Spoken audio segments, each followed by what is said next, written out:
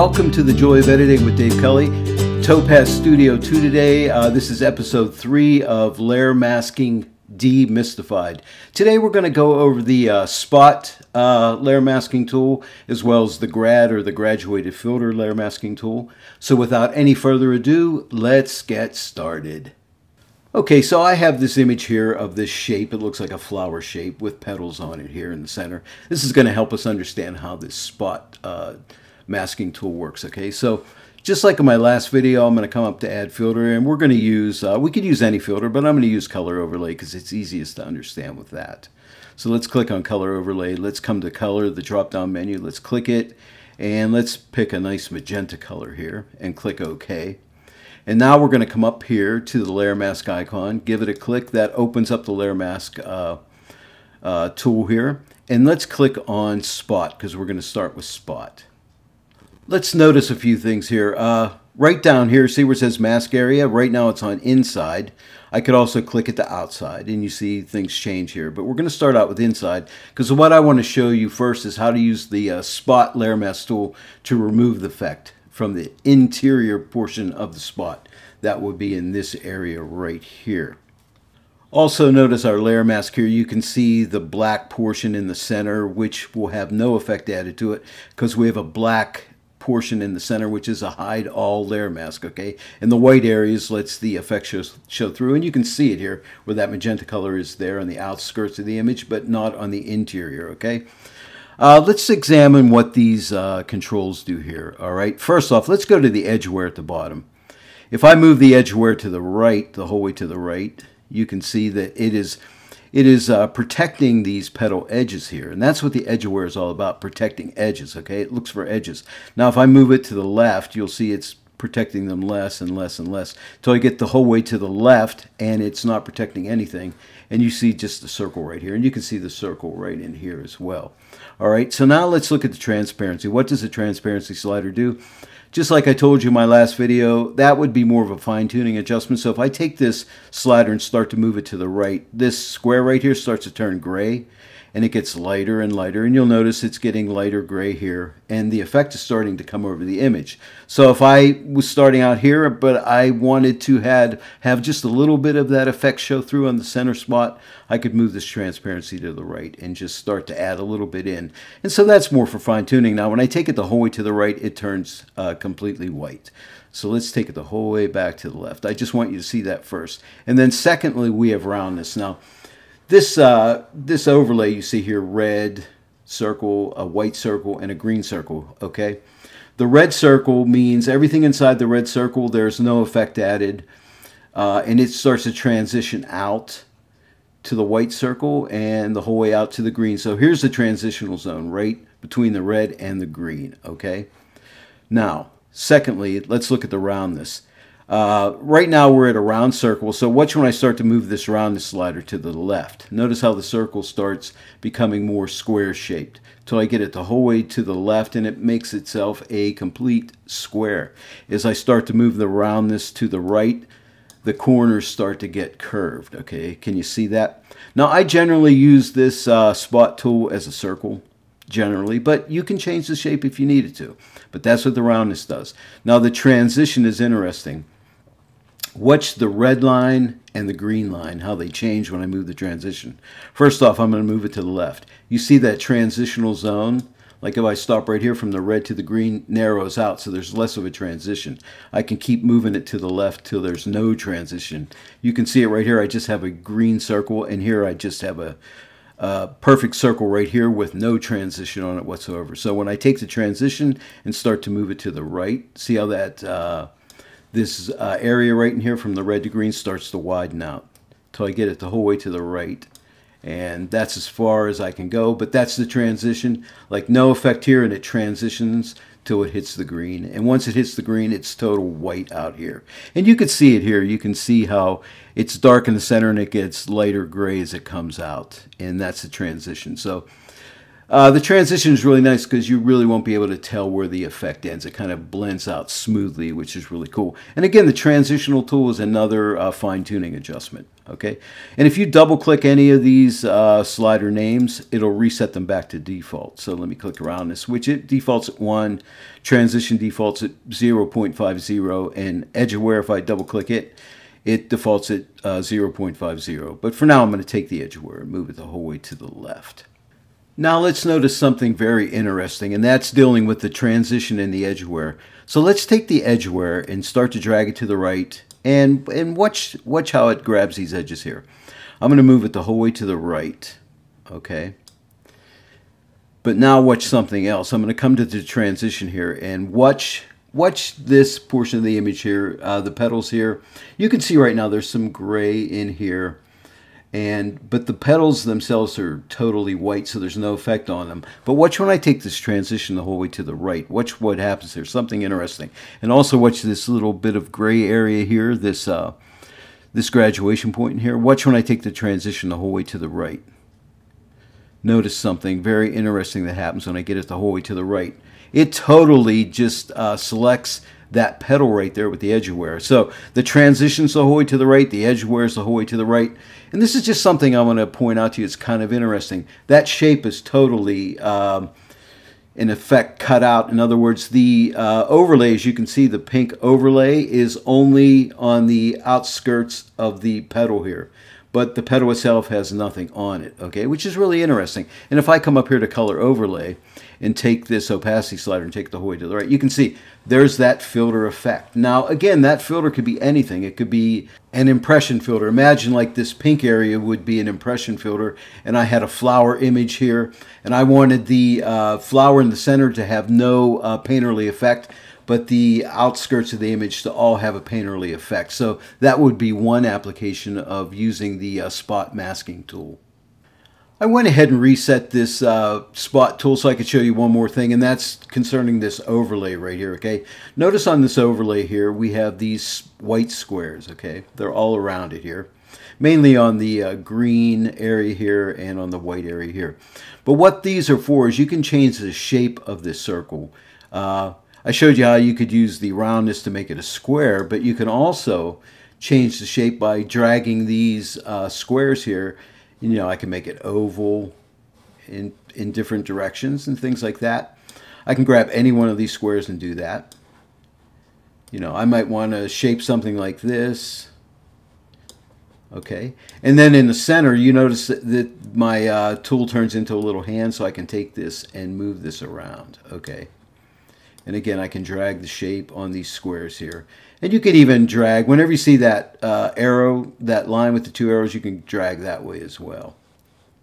Okay, and change the shape. But the squares are the best way to grab it. So you'll know any square that you grab will change and alter the shape. And then when you see the hand tool, you can move that shape around, which is really interesting. So you can get any old shape that you want right there. The last thing I want to show you is if you take your cursor and move it outside of the circle here, see how you see that little curve with the two little arrows on it? That enables you to, with your mouse, you can change the angle here, okay? So all you have to do is, again, hover outside of the circle and you can change the angle. So, man, look at all the different possibilities you have here. Now, next I'm going to show you an actual photograph, and we're going to use the spot masking tool, and you'll see how this actually works for us. I have this image of some flowers in a basket right here. Let me show you the before. So I just added an impression filter right here. So let me click this eyeball. Here's the before and here's the after. So a nice little painting effect on here. But what I would like to do is remove some of that effect from these three flowers in here, but I want to keep a little bit of the effect on them, okay? So the way I would do that, and we're working with the spot masking tool, okay? So come up to the impression layer right here and click on the layer mask icon, like I've been doing, and I would come down and click on spot, all right? And then this circle overlay comes up here, and now I can take it and I can move it. Another thing I can do with it is I can come to these outer squares here and see how see that little line there with the arrows on both sides. If I come there and click and drag inward, I can change the size of this circle. Okay, so I'm going to make that size smaller, and my little hand tool comes up in the center here. I'm going to drag it right over the center of those flowers right there. Oh, and by the way, you have this mask area here inside. Right now it's taking the effect off the inside of the image. If I click it on outside, it would take it off the outside but leave it on the inside. So you can go either way there. But I want it on the inside, so I'm going to click inside again. All right, and now the edge aware is on by default. Remember at 0.50 right there, which is pretty good actually right there, and it's latching onto the petal edges of this flower right here. Now I want to leave some of the painterly effect on the center of the flower, so what I'm going to do is come to this transparency slider, and it's going to fine tune this mask for me. So what I'll do is I'll take this slider and start to drag it to the right, and notice this swatch right here was black when it's at the left. It's totally black. As I start to move it to the right, it gets lighter, and that's letting some of that effect come through. And if I take it the whole way to the right, it becomes a white reveal all mask, and you can see the painterly effect is over everything again. So I can take this transparency slider, and I'm going to move it back and just add a little bit of that painterly effect to the center portion of the flower right there, which looks really beautiful. And this is a technique I use all the time when I'm using the impression filter. So this is a great tool, the spot masking tool, okay? And when you're happy with it, all you have to do is click apply. But you can also adjust the roundness here, and you can adjust the transitional area. But I'm really happy with it right here, and of course you can adjust the edge aware as well. But that looks good, so I'm going to click apply. Now after I click apply, I can come here and continue to refine this mask by using the brush tool or graduated filter or luminosity or color masking, whatever I want to do. But I'm really happy with that. But that's a practical application of using the spot masking tool. Now we're moving on to the Grad layer masking tool here. Okay, so what I want to do here to explain how this works is I'm going to do two things. One thing I want to do is darken the top portion of this image to close it off, which is a typical thing you do in landscapes. And then I'm going to do add another filter and add a little bit of detail to the foreground area here and use the Grad filter to help us there, okay? So first off, what we're going to do is click Add Filter. I'm going to do the sky first, darken the sky first. So we're going to come up here and get a basic adjustment here. And what I'm going to do is just take the exposure and pull it down, darken it up a good bit. We can come back and readjust this if I went too far. Okay, so right like that. And then we're going to come up to the layer mask icon and click it. And this time we're going to get the Grad layer masking tool right here by clicking it. And when I do, you'll notice here something. We see this overlay here, green line, white, and a red. The white line area, it lets you move this up and down like so. And this is your graduation zone between green and red. Whenever you see red, that tells us that anything above the red will be a black hide all layer mask, and you can see it right there. And there's an edge aware here too. Let's take that edge aware for now, and let's just take it the whole way off. So we get a nice smooth graduation zone in between here and here. And you can see it right in here, right?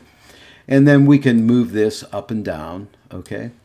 And then we can take either one of these squares, we can click and drag inward or outward and increase or decrease the zone. I want to decrease it, so I'm going to grab this green and I'm just going to drag up. Or I could have took the red and drug down. Either way, maybe something like that. But I have a problem here because I want the white reveal all to be on the top because I don't want to darken the bottom of my image, but only the top. So I'm going to transition this in a little bit more here. And here, this gets a little wonky, so here's how you turn this. If you click either one of these squares, the red or the green, click with your mouse and drag, and you can angle it like this. See, you can move it around. So I can make the right side of my image light, like so, or the left side. I can keep turning it around like this. You see that? So you can move it in any direction you want. But there you go. Now I moved it to the top. So now the green is at the top, so the white reveal all is at the top and the hide all is at the bottom. And then I can take my transitional zone here again and I can drag it out. Again, this is a typical thing you'll do to a landscape image, closing off the top of the image. And then you can come here and just, straighten this line out if you need to. But something like that is really cool. So maybe right around there. And when you're happy with it, you can just click apply. And of course, you can take this transparency here and you can you know, you can drag it to the right, and the dark area will start to lighten up. So it'll add a little bit of that darkening effect down there. And sometimes you want to do that, but in my case, I'm just closing off the top. So I want the darker portion of the top. So I'm going to click apply. I'll show you how the edge wear works when I do the bottom. So let's click apply, and there we go. So now let's click on our basic adjustment layer. And again, we can take this exposure and we can readjust it here. But isn't that cool? We've closed off the top of the image like that. Next, we're going to add some detail to the bottom using a Grad layer masking tool and a precision detail filter. All right, I added a precision detail filter. Now, right now it's off, so let's click its eyeball and turn it on. Now, I don't want it up in the sky here, okay? So I'm going to use that layer masking Grad tool to fix this for me. So what we'll do is come up to the precision detail, click the layer mask icon, and we're going to click Grad again. And this time the filter is in the right direction because the green is at the bottom, letting that effect at the bottom. The red at the top is removing it from the top portion. Okay, so we have a black hide all and a white reveal all there. Now the edge wear is on, so let's just shut it off for now. Okay, and you can see the graduation point here. And again, I can come here with either the red or green, and I can readjust this zone in between here. Because remember, the effect graduates from the green to the red. Okay, so let's move it up maybe somewhere right around in here. I think that might be pretty good. And remember, we can straighten it by adjusting the angle here. All right, and now we have this edge wear, so I can start to move it to the right. And see how it's latching on to any lines and things like that. But look how cool that is, right? Like so. So I can adjust that any way I'd like it. And I'm thinking maybe right around in there looks pretty good. Now I can come here and readjust this a little bit. And that looks pretty cool. So that's pretty nice. We use the precision detail and we're only adding it to the bottom. So let's click apply here. Now again, after I click apply, I can say if I didn't want it in this area right over here, I could come and grab a brush and erase it from there. Okay, so we could use that. I'm going to have another video where I go in detail over the brush tool. Okay, that's the next video. So I'm not going to do that now. All right, so now let's come back up to precision detail here and let's click this eyeball before and after. Isn't that cool? And of course we can come to precision detail and we can take, if we went too far, we can take the opacity, pull it off, and just add up as much as we need. Well, there you have it, the spot masking tool and the Grad masking tool. Two wonderful tools inside of Topaz Studio 2. Hats off to Topaz Studio 2. I'd take my hat off if I had one on. Don't have one on today, by the way. Hey, if you enjoyed this tutorial today, please give it a like and share it with your friends. If you're not yet a subscriber to my channel, please subscribe and click the bell notification icon. And then every time I upload a new tutorial, you'll be notified about it. Well, I want to thank each and every one for joining me on The Joy of Editing with Dave Kelly today. And I'll see you all right here next time. But until then, happy editing.